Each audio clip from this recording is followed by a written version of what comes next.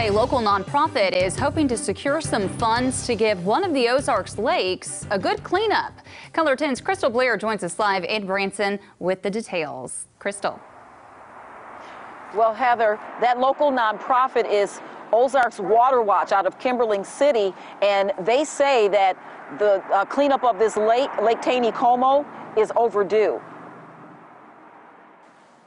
Lake Taneycomo was built by Empire Electric in 1913 to generate electricity. Engineers at the time said it had a 100-year lifespan. Now it's gradually filling up with sediment, which experts say can spill over from nearby creeks such as Turkey and Roark. We were hoping to get started summer or fall of this year, 2019. Ozarks Water Watch Executive Director David Casaletto says this leads to aquatic life, with plants choking out the ability to get boats and fish in and making the lake more shallow. He says they made a plan to get a $400,000 grant. So we went to DNR and said, would you entertain an application for such a plan?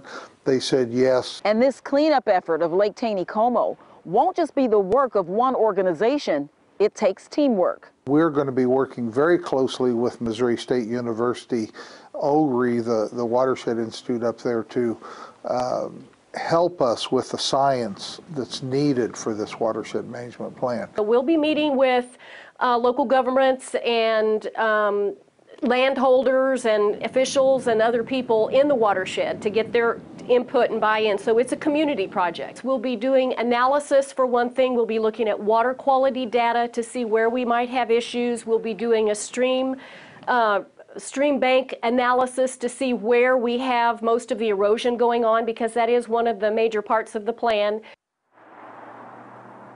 Now, Baxby there, she told me that they do plan to get a survey out to the public so that they can get input from them, as well as talk to landowners who are actually losing land as a result of erosion from the river.